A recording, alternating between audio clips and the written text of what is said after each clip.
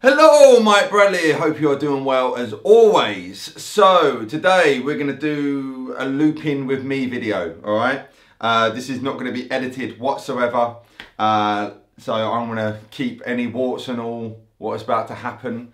But I've got my telly. I've got my little board here, which I'll cut in a picture now so you can see.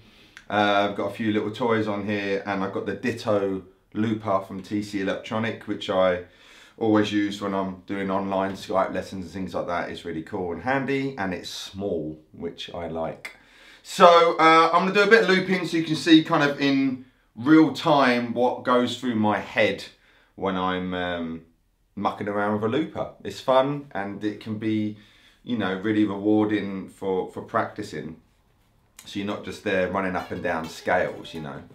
So anyway, no more waffling. Let's pick the key of E and let's see what happens.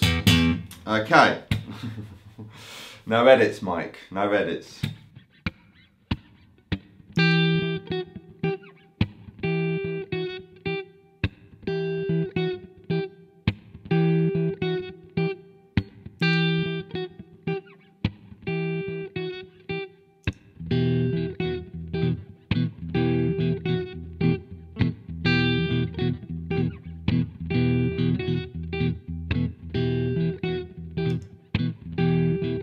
Drums.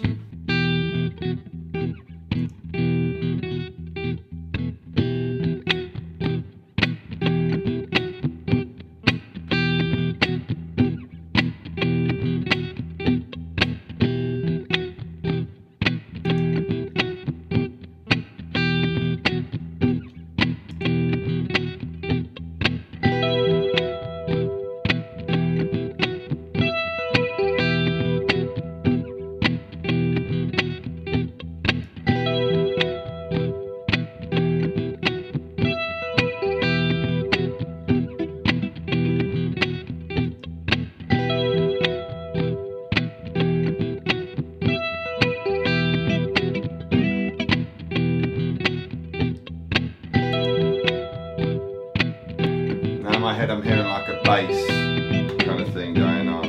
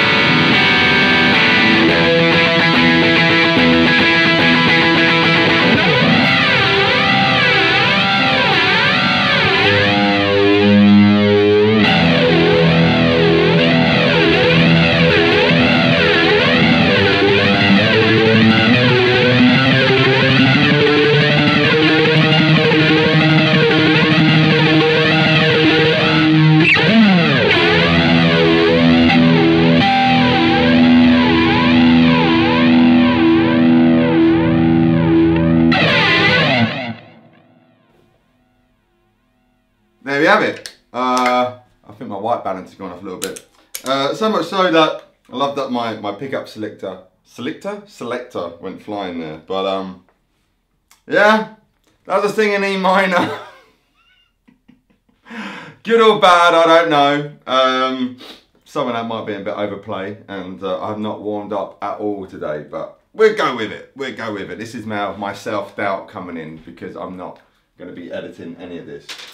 Anyway, if you want to know more about this, actually, just leave a comment in the comment section below. Could otherwise this be a very, very long video. But the one thing I will say, actually, to give some kind of process in this, you know, is when it comes to looping, rhythm is everything.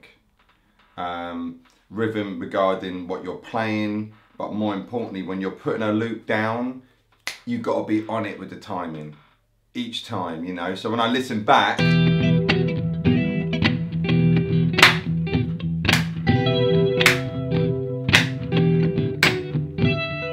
a beat there, you know.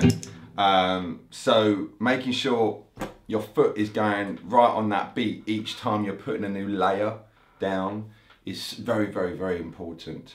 I expect if you're watching this and you've had a loop pedal at some point in your life and you play it like, well, that's just gone wrong, isn't it? You know, and it can happen. The first loop pedal I got was the Boss RC30, and to be honest, that's my favourite one. It's big, it's got big switches and you can do lots of different things with it. But I've got the Ditto on my board at the moment, and you know, it's very convenient because it's nice and small. But yeah, get your timing down and then just start having fun with it. So there, obviously, it started off in E minor, and it was in the key of E minor, but then I was adding in a C kind of bass note and a D bass note in there. So, and then, you know, I was just going nuts in the key of E minor and see what happens. Right?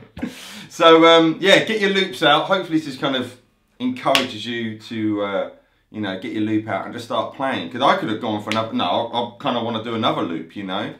And, you know, before you know it, an hour's gone by. And, you know, that hour you've had a guitar in your hand, you know, what it's all about. Anywho, hope you're good and well. And, you know, if you're not already, do please subscribe to the channel and make sure you hit that like button on the video. And drop a comment, say hello, let me know who you are. And I'll see you very, very soon. Mike Bradley, very much.